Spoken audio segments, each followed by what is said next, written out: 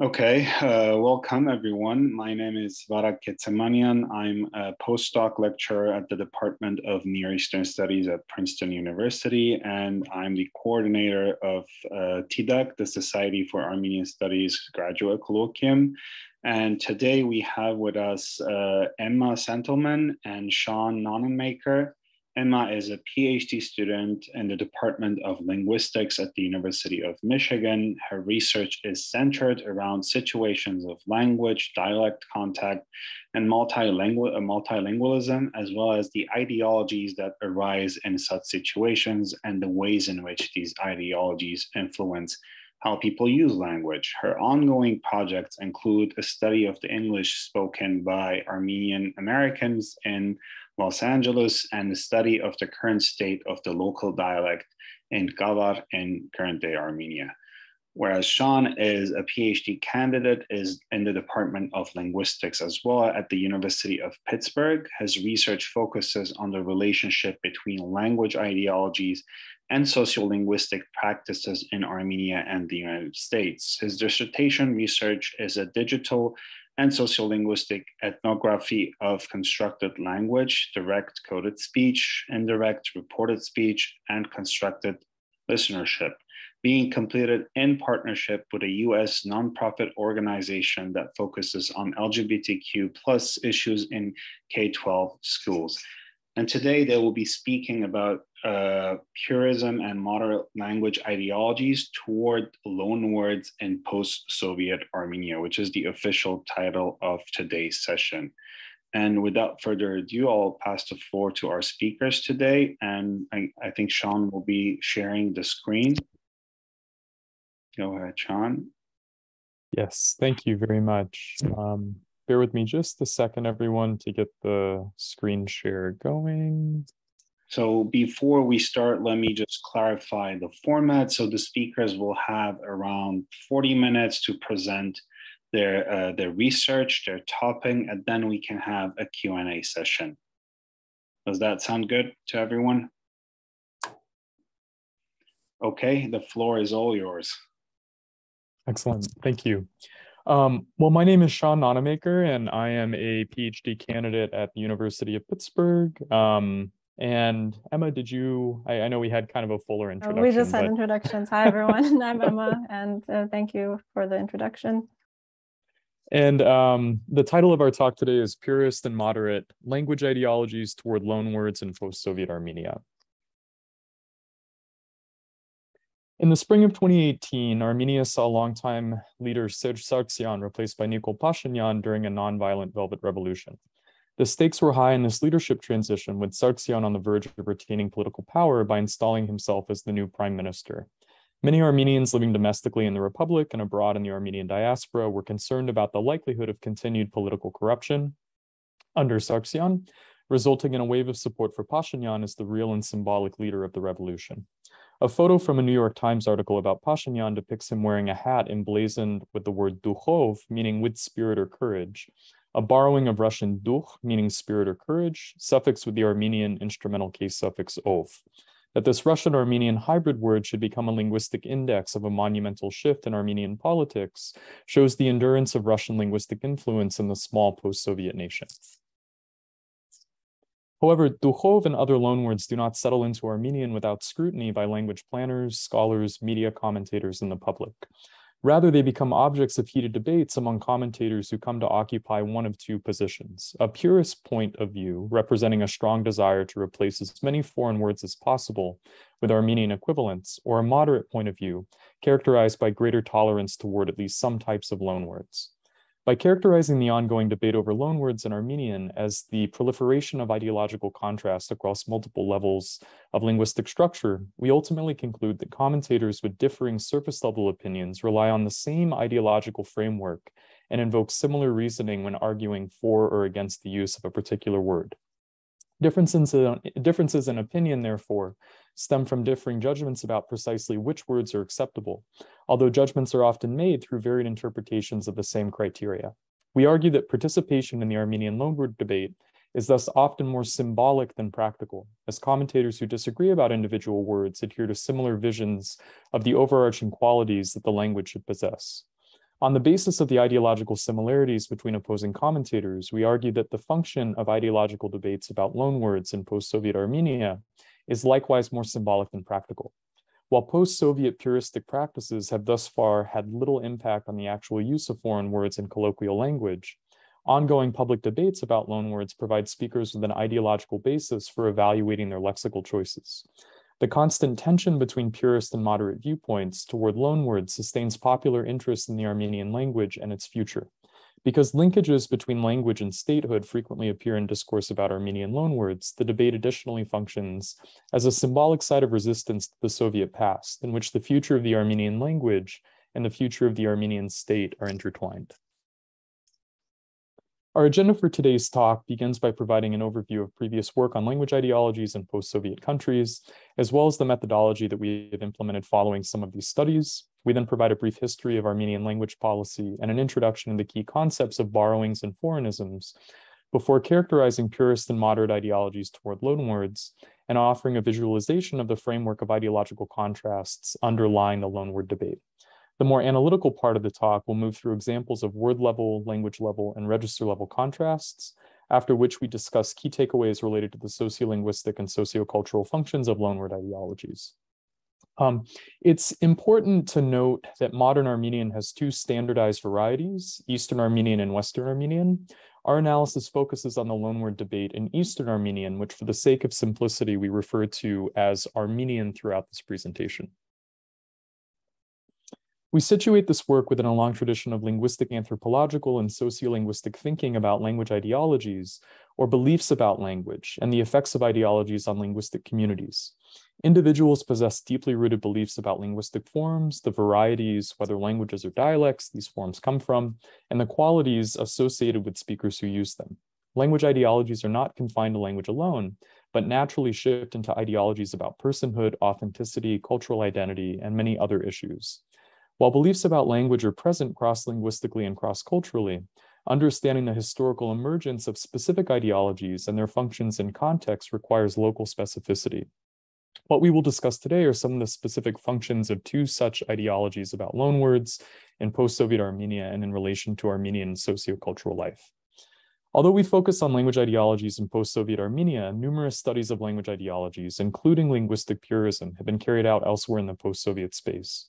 Research into language ideologies in post-Soviet Europe and Eurasia demonstrates that the widespread nationalizing and purifying tendencies of recent decades, part of what sociolinguist Aneta Pavlenko calls the monolingual turn, represent localized and particularized shifts toward ethnic and linguistic homogeneity, a trend with roots in the Soviet project of creating distinct ethno-linguistic and territorial boundaries between groups of people, and in the linguistic purism and prescriptivist practices of the Soviet language policy.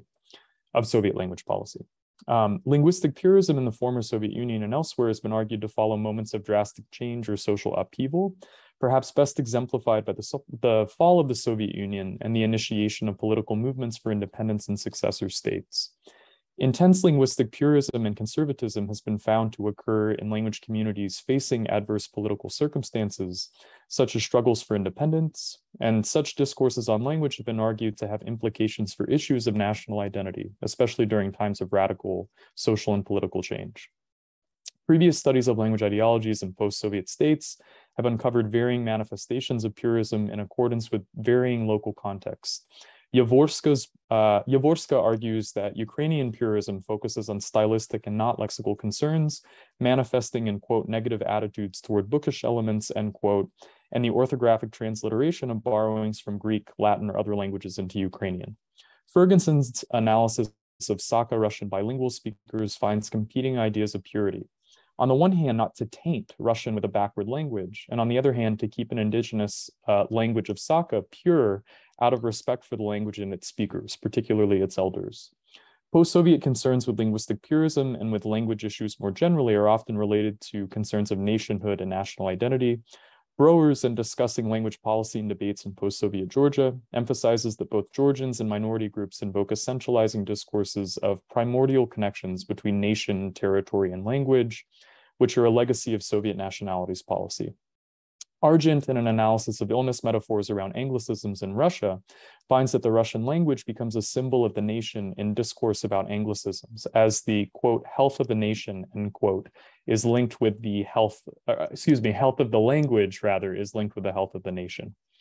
Although linguistic purism targeting non-lexical elements of language has been described in the post-Soviet sphere, and although, as noted above, linguistic purism in post-Soviet Armenia sometimes targets other levels of linguistic structure, various authors have noted that foreign lexical items are the most common targets of linguistic purism. It is for this reason that we focus our investigation of linguistic purism in Armenia on loanwords specifically. In describing the hierarchical system of ideological contrast underlying the Armenian loanword debate, we aim not only to contribute to the existing literature on language ideologies and their connections with other aspects of social and political life in the post-Soviet sphere, but also to reveal the ways in which aspects of widespread ideologies, such as linguistic purism, are manifested in the specific and understudied context of post-Soviet Armenia. Our sociolinguistic methodology is informed by other discourse-focused approaches to the study of linguistic purism in post-Soviet states, such as in the work of Argent, Karamzad, Sib-Gatulina, and Gorham. We focus on publicly available sources that provide commentary on loanwords in Armenian. We consider a range of materials, including academic articles, textbooks, interviews, articles in the online press, blog and social media posts, radio and television programs, and statements published by language regulatory bodies and their critics. Following Karamzad and Sib-Gatulina, who describe a process of linguistic purification as practiced by the most vocal community members, and Gorham, who focuses on the discourse of, quote, people in positions of cultural authority, end quote, we limit the scope of our analysis to public commentary and do not consider the language practices of everyday speakers. Following the approach of Argent, we present excerpts that highlight key dimensions of the debate and assemble representative samples to reveal the patterns of interest in our analysis. This discourse analytic method is well suited for considering the relationship between language as a socio-historical process, socio-cultural and historical practice, and language as a symbolic entity. Several previous studies of language ideologies in post-Soviet contexts have described sets of contrasts that underlie linguistic ideological debates. Yavorska, for instance, discusses how basic cultural oppositions of things like ours versus foreign, traditional versus modern, natural versus artificial, form the basis of language ideologies about standardization of Ukrainian. Similarly, Argent describes a system of metaphors related to health and illness that underlie debates about Anglicisms in post-Soviet Russian, in which the contrast between linguistic health and sickness becomes the basis for both puristic and anti-puristic arguments. The system of contrast that we identify for Armenian is particularly reminiscent of the metaphors identified by Argent, who points out that the same metaphors are used in arguments both for and against Anglicisms. However, our analysis expands upon the frameworks of ideological contrast described by previous authors by identifying how the same set of contrasts, in our analysis, the secondary contrasts, which we'll be sharing more about soon, are applied simultaneously to multiple lexical oppositions between loanwords and Armenian equivalents, between borrowings and foreignisms, and between good and bad Armenian equivalents, and in discourse pertaining to multiple levels of linguistic structures. So the word level, the language level, and the register level, which we'll be discussing. In demonstrating the pervasive nature of this framework of secondary contrast among opposing commentators, we hope to draw attention to the broader symbolic functions of the loanword debate in Armenian society. So we now move into a brief history of Armenian and Armenian language policy. For the purpose of our talk, we divide the history of Armenian language policy into three broad periods: a pre-Soviet period, a Soviet period, and a post-Soviet period. Our analysis focuses on the post-Soviet or contemporary moment, i.e. after 1991, but the preceding two periods provide important historical context. Genetically, Armenian is an Indo-European language which developed from Proto-Armenian to Classical Armenian or Grapar, and then to Middle or Medieval Armenian before becoming codified as Ashkharobar, or a new secular and literary standard in the 19th century. Ultimately, two standards were created: Eastern Armenian and Tsarist-controlled Tbilisi and Moscow, and Western Armenian and Ottoman Constantinople. Both were made to be distinct from the religious classical language on the one hand and the vernacular dialects spoken throughout the region on the other. Foreign loanwords, such as from French and Turkish, were translated into the new standard, sometimes through the reincorporation of classical Armenian equivalents. After the mid-19th century, Eastern and Western Armenian gradually spread, aided by the publication of newspapers, literature, and plays, and also through the creation of curricula for Armenian schools based on the new standards.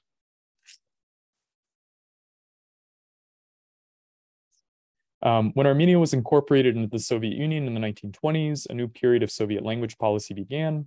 Over time, Soviet language planners oscillated between a position of supporting and promoting national languages and an opposing position of suppressing and Russifying them.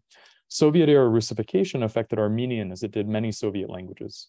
By the 1940s, 70 to 80% of new vocabulary in the languages of the USSR was borrowed from Russian, especially in formal domains like government, education, science, and technology. In Soviet Armenia specifically, by 1950, the Terminology Commission had approved 18,000 new medical terms, 13,000 new legal terms, and a large number of other new specialized terms, the majority of which were Russian in origin, or from other languages but derived through Russian. By the 1980s, a majority of Soviet citizens had received Russian instruction in school or had knowledge of Russian. However, the Armenian public was resistant to Soviet language planners' privileging of Russian at the expense of Armenian, as exemplified in protest to a 1978 constitutional reform that would have codified Russian as the official state language. The collapse of Soviet Armenia in 1991 was followed by a shift away from Russian and a corresponding reintroduction of Armenian for many public spheres in the newly independent republic. Despite this reaction against Soviet-era Russification, the role of Russian in public life has nevertheless been recovering in recent years. In 1993, a state language inspectorate, or Lezvi Petakan Teshtutun in Armenian, was established to oversee the continued development of Armenian language policies and other terminological issues, such as the place of borrowed words. In the same year, the language law of the Republic of Armenia was passed, declaring that, quote, the Armenian language, which serves all the spheres of life of the Republic, shall be the state language of the Republic of Armenia. The literary Armenian language shall be the official language of the Republic of Armenia, end quote. The law also states that, quote, in official conversations, citizens of the Republic of Armenia shall be obliged to ensure the purity of language, end quote. Linguistic purism has formed the backbone of post-independence language policy, with purist officials seeking to replace loanwords with calques or classical Armenian equivalents. Although the modern strategy of creating calques has deep roots in Armenian linguistic structure, dating back to the 5th century golden age of translation. Dissatisfaction with the perceived lack of progress made by the official inspectorate, which later became known as the Language Committee, resulted in the formation of an unofficial People's Language Inspectorate, or Lezvi Zhokhortakan Teshtutun in Armenian. According to its website, the People's Inspectorate is devoted to waging an, quote, unrelenting and consistent struggle against foreignisms, falsifications, violations of the linguistic demands of the Armenian Constitution, language law, and other laws and sub-legislative acts, end quote. So to wrap up this brief history of Armenian language policy, we can observe that the 20th century saw the introduction of new anxieties with respect to the relationship between Armenian and Russian, which are reflected in post-Soviet policy decisions and reactions to these decisions. Discourse on loanwords, specifically in post-Soviet Armenia, relies on an established distinction between borrowings, or pokharutun, and foreignisms, or otarabanutun. According to an Armenian linguistic dictionary published in 1975, pokharutun simply refers to words or other material that has been borrowed from another language, while otarabanutun refers to foreign linguistic material which has not yet taken root in Armenian and which deviates from accepted norms. The commentators in the loanword debate frequently employ these terms, referring to loanwords that are fully integrated into Armenian as borrowings, and deeming perceptibly foreign words that coexist with Armenian equivalents to be foreignisms. Similar distinctions between different types of loanwords have been described in other studies of language ideologies, in which types of words labeled foreignisms in Armenian discourse are called things like inappropriate loans or barbarisms. As you can see from Table 1, which shows examples of borrowings and foreignisms, the classification of many loanwords is controversial. The left column shows words which are unquestionably borrowings. These words are no longer perceptibly foreign, but they originate from various foreign languages. The words in the right column would be considered foreignisms by most commentators, as they have well-known and widely used Armenian equivalents, which are given in parentheses, and are recognizably foreign to speakers. Words in the middle column are also relatively recent loanwords that are perceptibly foreign.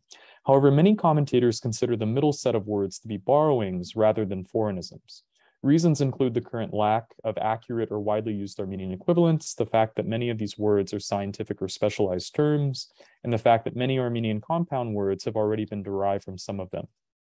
As the controversial status of many of the words in the table suggests, a word may be considered a borrowing at one point in time and may become a foreignism at a later time when an Armenian equivalent is created and propagated. So words like kultura, televisor, and Respublika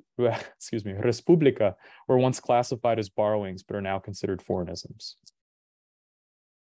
One of the first things Emma and I noticed about the contemporary debate over loanwords is that commentators tend to equate the Armenian language with the Armenian lexicon in keeping with a lexicalist ideology. Sociolinguists have observed that the word as a linguistic unit is a folk linguistic object par excellence, being an entry point for most speakers without formal linguistic training into discussions of word meanings and word classification.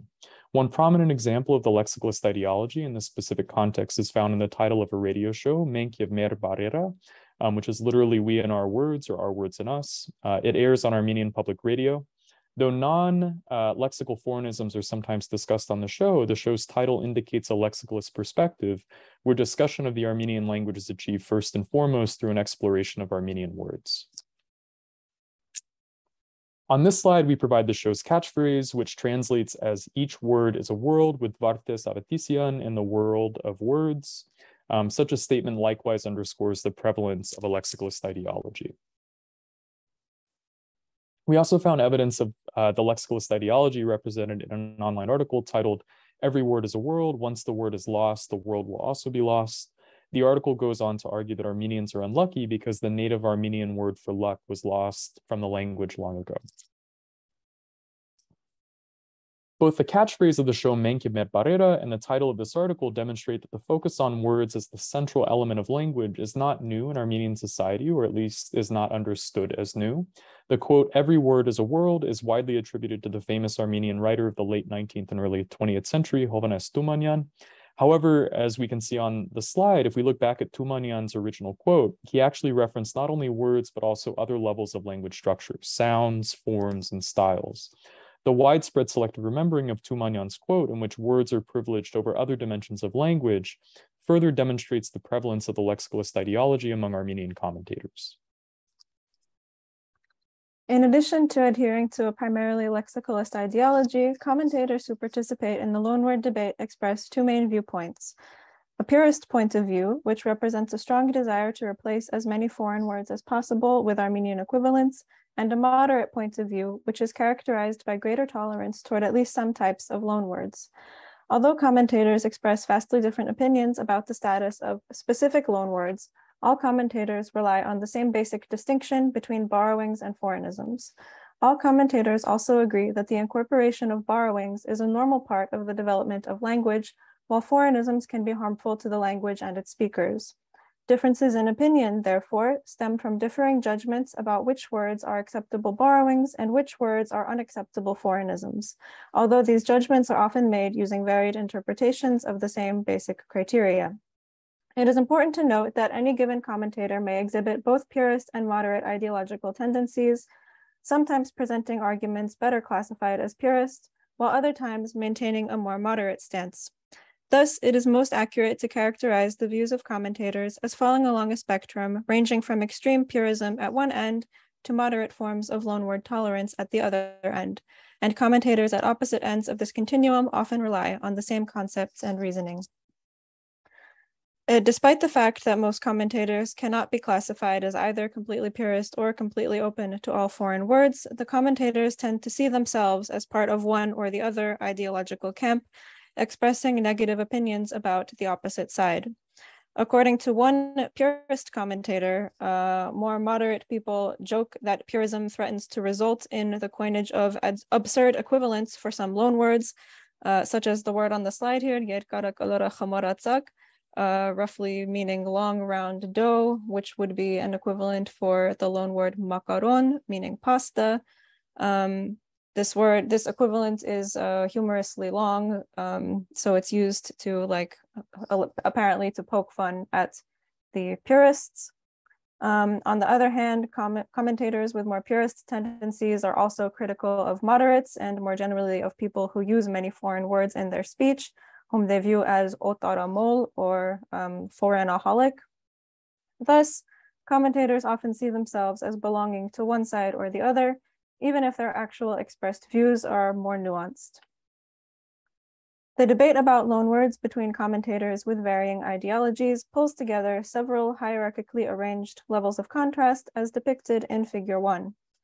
The topmost node, which reflects the most basic issue of language contact, is the need to create words or expressions for new concepts and objects. Like in all situations of contact, this basic drive to create a new word has two possible outcomes: the integration of a loanword that already conveys the desired meaning, or the coining of a new word or expression, here called an Armenian equivalent. Armenian equivalents are typically formed through one of two means, either by creating a calque or a morpheme by morpheme compound with Armenian morphemes or like parts of words, or by repurposing an Armenian archaism. The lowest level of contrast in Figure 1 reflects the fact that regardless of whether a novel word is produced through borrowing or the creation of an Armenian equivalent, the resulting lexical candidate may succumb to further scrutiny. Loanwords deemed unacceptable or inappropriate come to be classified as foreignisms or otarabanution, while those deemed acceptable or appropriate are classified as borrowings or pocharutsion. Similarly, Armenian equivalents may be met with positive or negative evaluations. But the hierarchy that we have presented in Figure 1 represents the organizing ideological framework for a much more elaborate set of contrasts that underlie this debate about loanwords.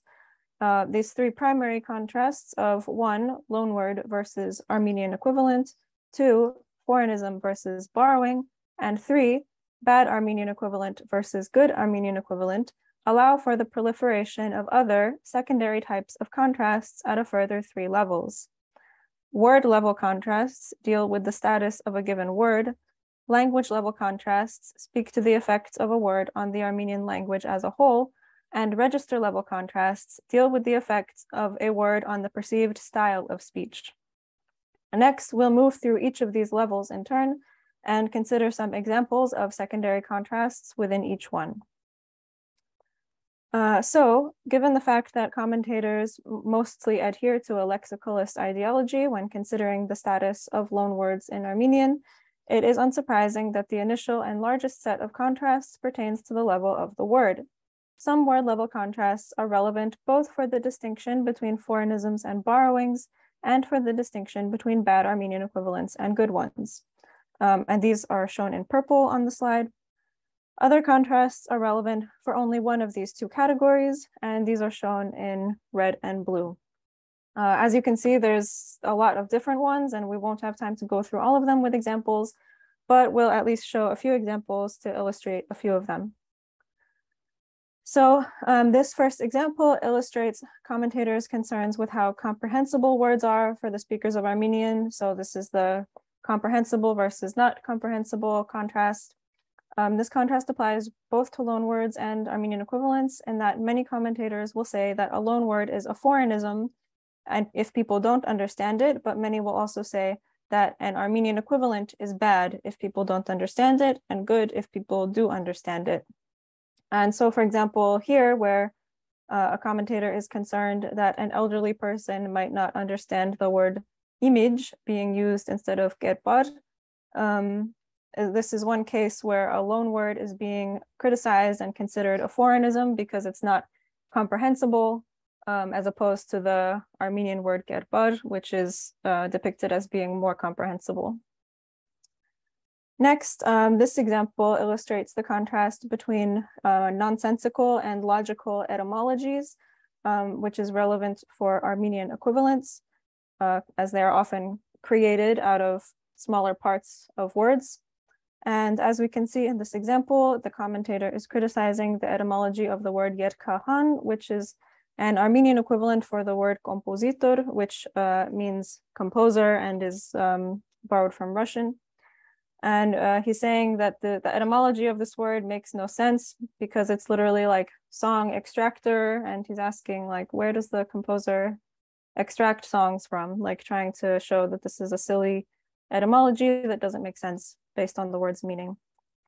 Okay, and this last example actually illustrates a few different contrasts. So here, Haraç Martirosyan, who is a well-known professional linguist, is discussing all the nuances that one should consider with respect to both loanwords and Armenian equivalents.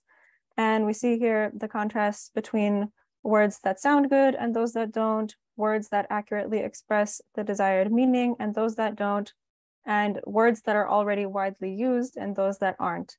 And so these apply both to loanwords and to Armenian equivalents. And he's basically saying that in general, when one is considering the merits of either a loanword or an Armenian equivalent, that it's important to consider where the word falls along these several different axes, along these contrasts.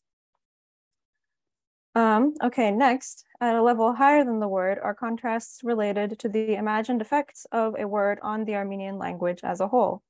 The first four language level contrasts relate to the distinction between foreignisms and borrowings, and these are in red, while the final two contrasts relate to the distinctions between foreignisms and borrowings and between bad Armenian equivalents and good Armenian equivalents, and these are in purple.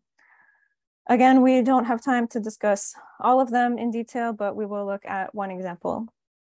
So this example illustrates the contrast between foreignisms, which are seen as threatening to the language, and borrowings, which are seen as not threatening to the language. And so these are two quotes from the same commentator. And in the first one, she talks about how foreign words will limit to the Armenian language, foreign letters will destroy the Armenian alphabet, and in general, all of this will threaten Armenian culture, independence, identity, statehood, etc. And so here we really see those connections that we mentioned earlier that are often made in this discourse between language and these broader aspects of social life. But then in the second quote here, we see that this commentator is not talking about all foreign words when she makes those statements in the first quote, and that she thinks it would be wrong to push out all borrowings from the language. She does use the word pocharutun there. So these excerpts show us how some foreign words, namely foreignisms, are considered a threat to the language and to everything that the language stands for, while other foreign words, borrowings, are not considered a threat. And then lastly, because the use of loanwords versus Armenian equivalents influences the register to which language is perceived as belonging, our last group of contrasts concerns register, or roughly like the style of speech. We have identified four contrasts along which the choice of words, loanwords in general versus Armenian equivalents in general, is seen as influencing understandings of register. Though some of these contrasts reflect the situation noted by observers in Armenia, for example, informal and vernacular speech is widely recognized as containing more loanwords than formal and literary language. Other contrasts, such as scientific versus non-scientific or correct versus incorrect, reflect commentators' desire to produce and enforce the ideological boundaries of registers more so than they reflect linguistic reality. But because register is an emergent phenomenon which depends precisely on the social meaning ascribed to language by speakers, these opinions about the ways in which the use of loanwords should be seen as influencing register are just as important as the current descriptive reality of how the use of loanwords is already seen as influencing register. And again, we won't have time to discuss all of these in detail, but we will show one example. So this example illustrates the contrast between a register with many loanwords, which is viewed as incorrect, and one with Armenian equivalents, which is viewed as correct. The excerpt is from a television broadcast where people on the street have been asked to produce the Armenian equivalents for several loanwords with varying degrees of success, after which the Armenian equivalents are provided and discussed. The broadcast is actually called Jishteshal, or correct or incorrect. And in this broadcast, it's made clear that the speech containing foreign words is the one that's incorrect. And so in this excerpt, we also see a connection to the contrast between like a vernacular versus more formal speech, because in the broadcast, it is also noted that the foreign words being discussed are ones that have taken root in the spoken language or the vernacular language.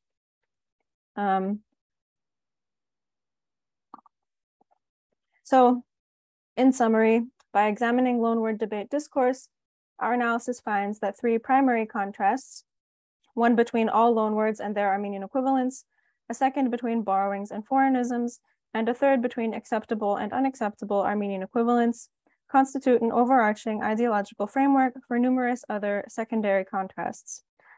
These secondary contrasts, in turn, function at multiple levels of linguistic structure: the word level, the language level, and the register level.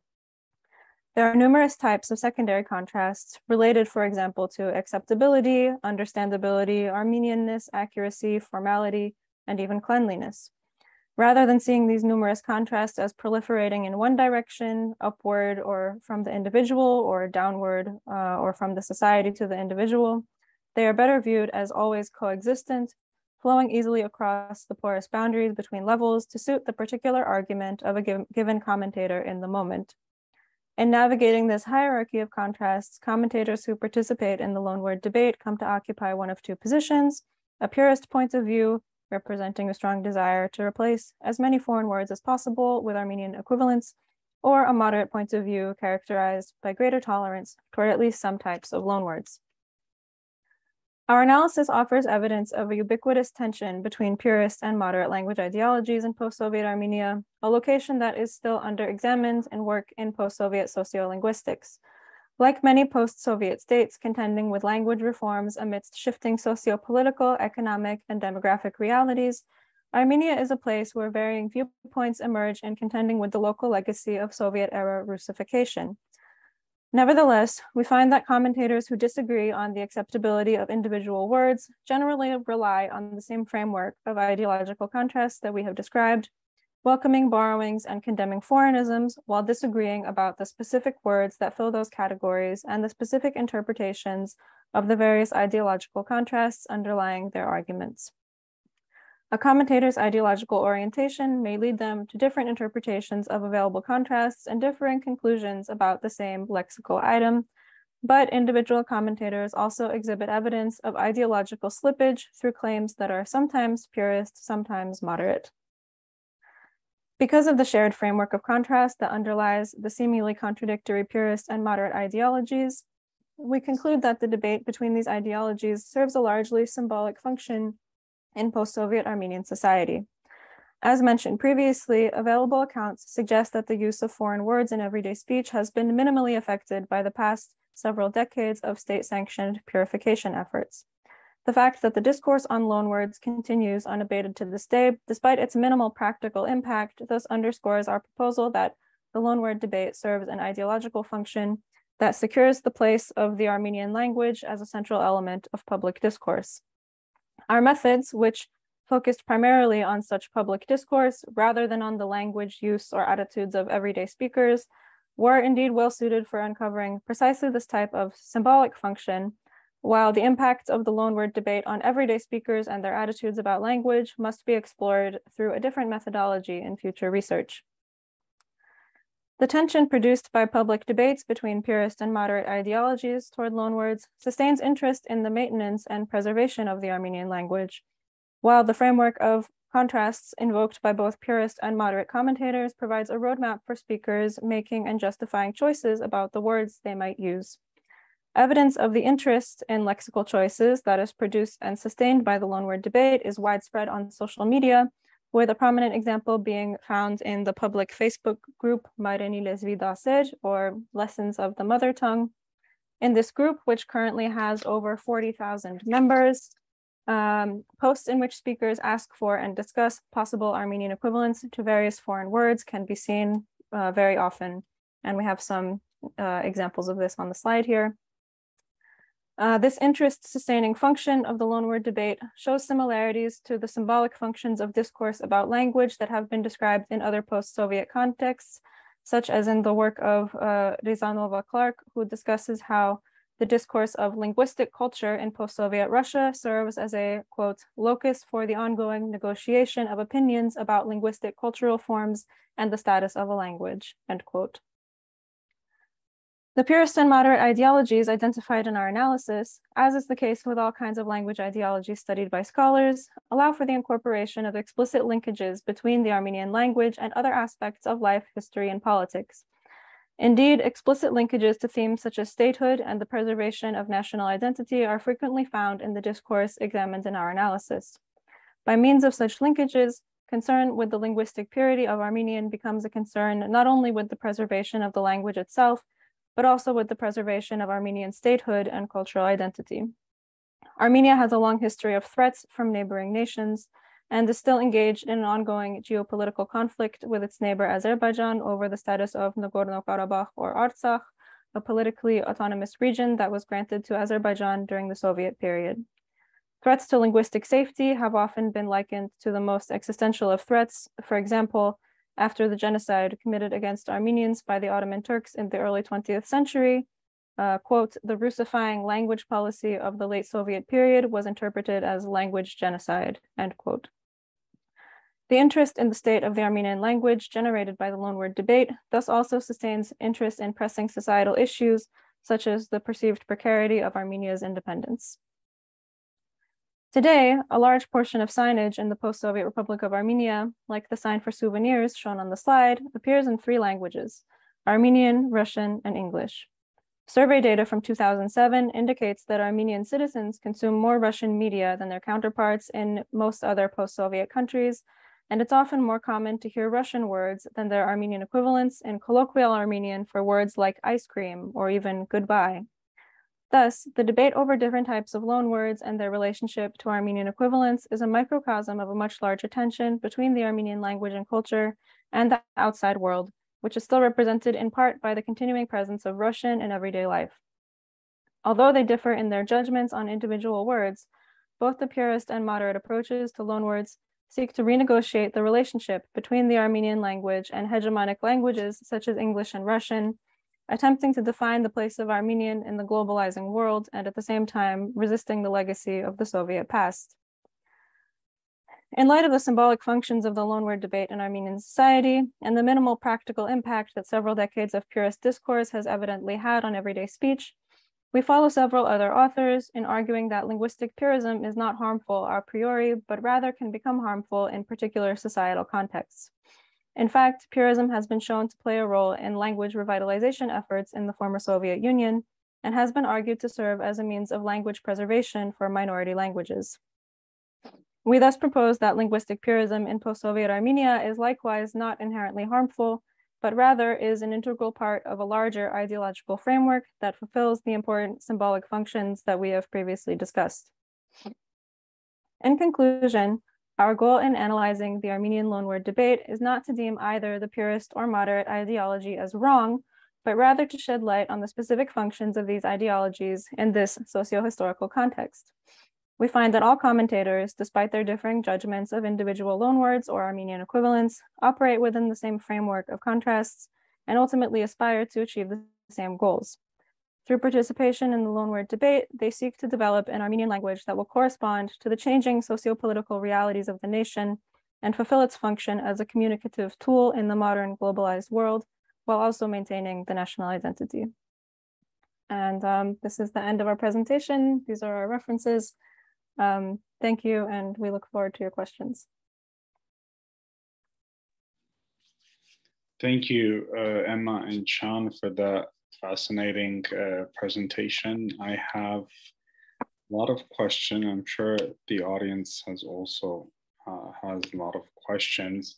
I guess my questions are more oriented towards kind of socio-historical analysis. As a historian, I'm kind of also interested in how these different aspects play out in the Armenian society or in Armenia.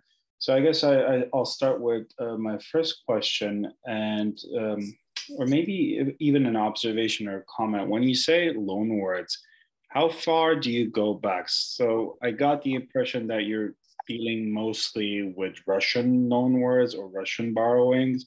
And I was just curious if this language purism that you saw or you see in Armenia also applies to loanwords that come from Arabic, Turkish, or Persian, because I personally haven't seen much discussion about these kind of Persian, Arabic, or Turkish words, because as you suggested, they may be well integrated into the language.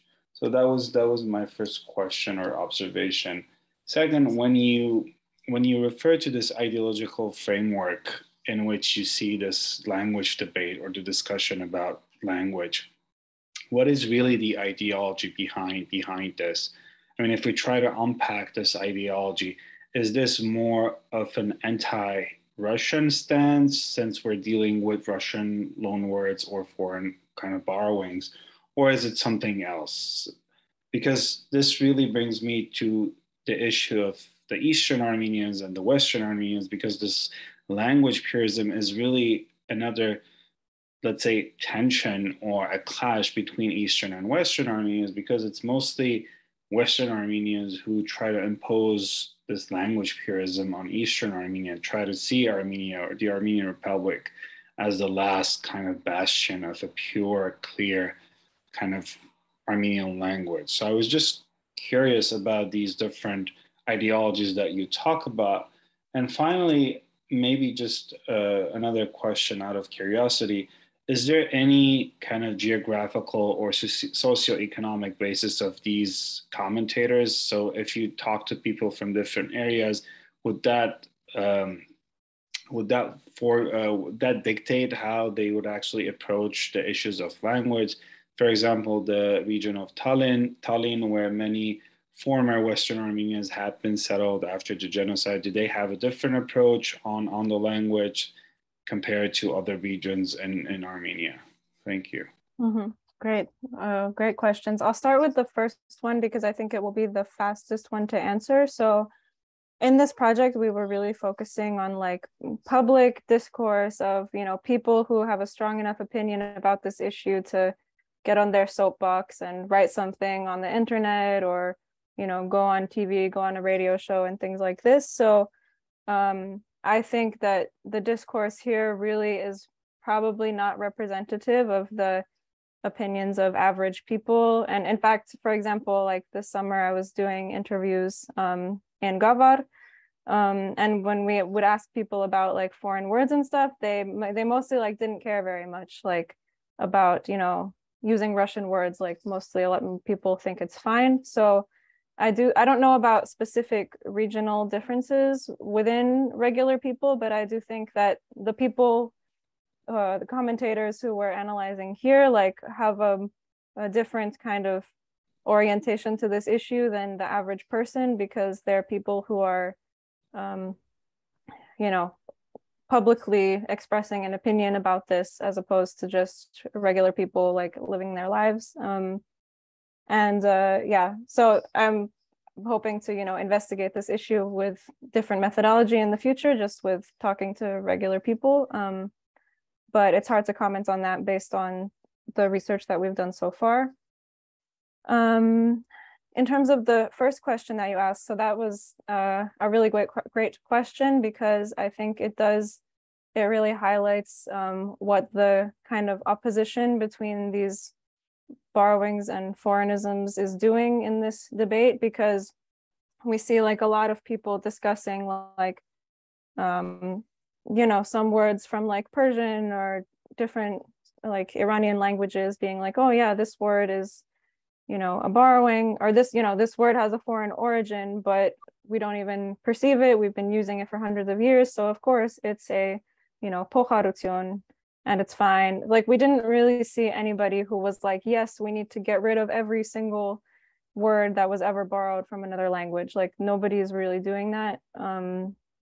There is some interesting, maybe you also know some more about this than I do. I'm not sure, maybe, but how a lot of like a lot of words that are borrowed from, for example, Turkish, people don't recognize them as necessarily foreign anymore, but they're considered more colloquial.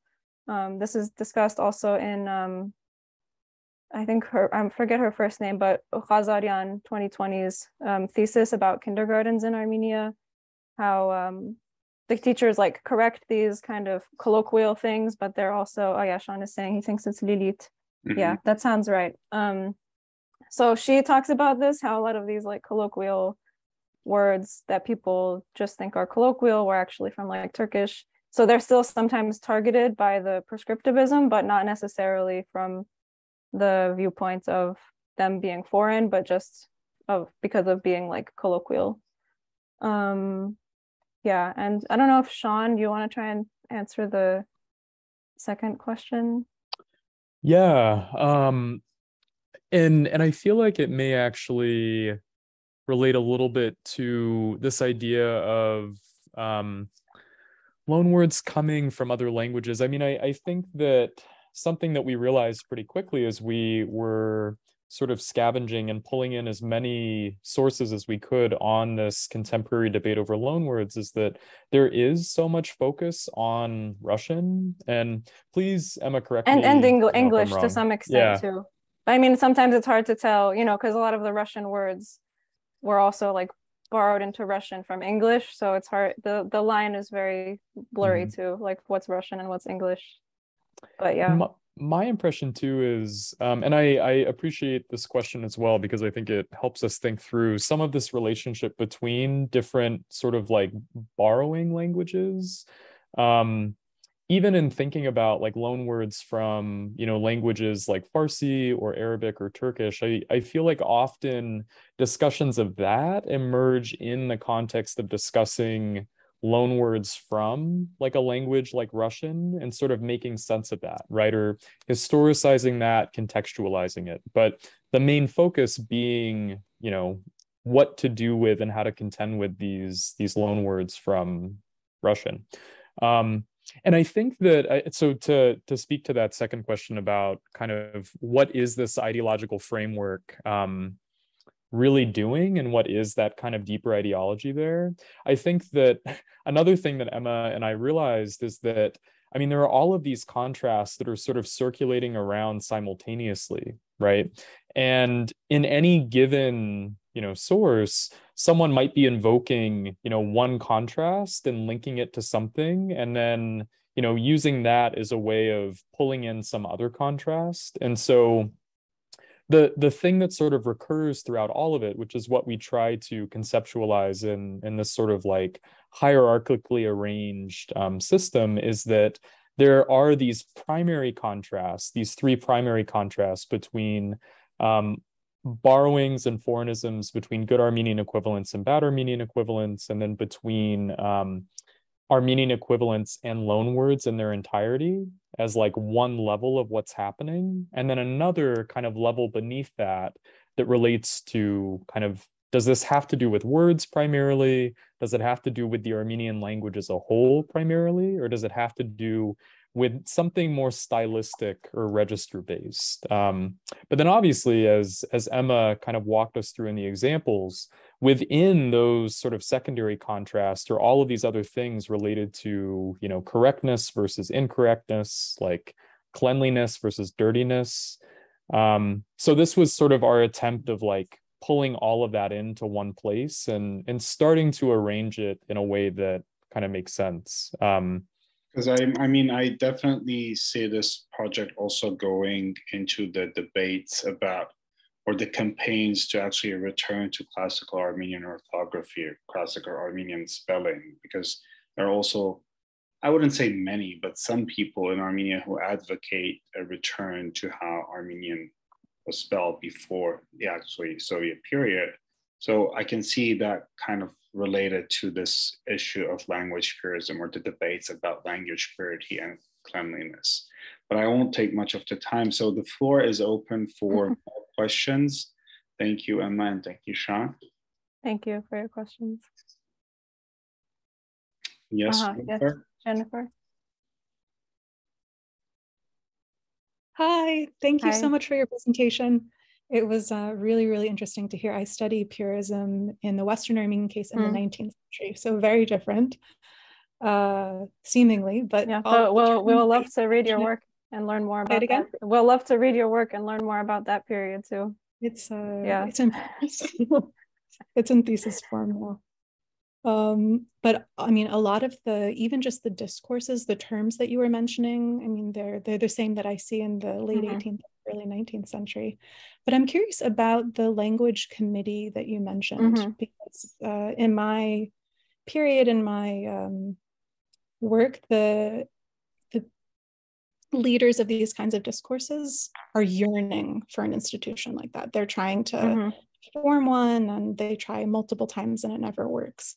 So I'm wondering if the committee that we see now actually has teeth to it, if they if they put forth policies, if they have a plan for how to disseminate these ideas, or if it's really kind of just what I'm seeing, which is aspirational, but nothing that they're working actively to change. Yeah, that's a great question. The language committee is so interesting. In terms of like concrete things that they actually do, I think it consists mostly of like policing how people have things written on signs. Like, for example, is it, is the name of a restaurant in English or Russian, or, because the Armenian, I forget exactly what the stipulations of the laws are, but there are like laws about, how big the Armenian text is supposed to be and stuff like that. So I read an article recently about how they sued a bunch of businesses over things like this. But in terms of more related to the stuff that we're talking about today, they publish a lot of stuff. Like, we didn't have any examples of these, unfortunately, in the talk, but they publish a lot of lists of like, here's a list of foreign words, here's a list of their Armenian equivalents that we recommend you use. And they, disseminate these on various like, newspaper websites. They have a Facebook page, they publish those, and not only Loanwords, but also, like, again, these like correct versus incorrect things of just different, things that are considered correct in like standard Eastern Armenian versus their colloquial variants. So yeah, they do have a lot of media output. As far as I know, the most concrete thing they do is all those lawsuits. But there could be other things they do that I'm also not aware of. But yeah, the kind of interesting thing that we noticed too while reading like interviews with the current director or like the former director of the language committee was that they're also kind of not, like, even though they do publish these lists of Armenian equivalents, they're kind of not even the most purist like people we found, because they still say things like, oh, we have to start using these Armenian equivalents, and once they're widely used, then they'll become like, really part of the language. So yeah, it's kind of interesting. And that's why we also see these like, more purist people who are dissatisfied with the language committee, but also more moderate people who are dissatisfied with the language committee, because everybody is dissatisfied with everybody else in this kind of on this topic. But yeah, great question. They're super interesting. I totally recommend following them on Facebook. Thank you. So yeah, thank you for your question. Other questions, comments?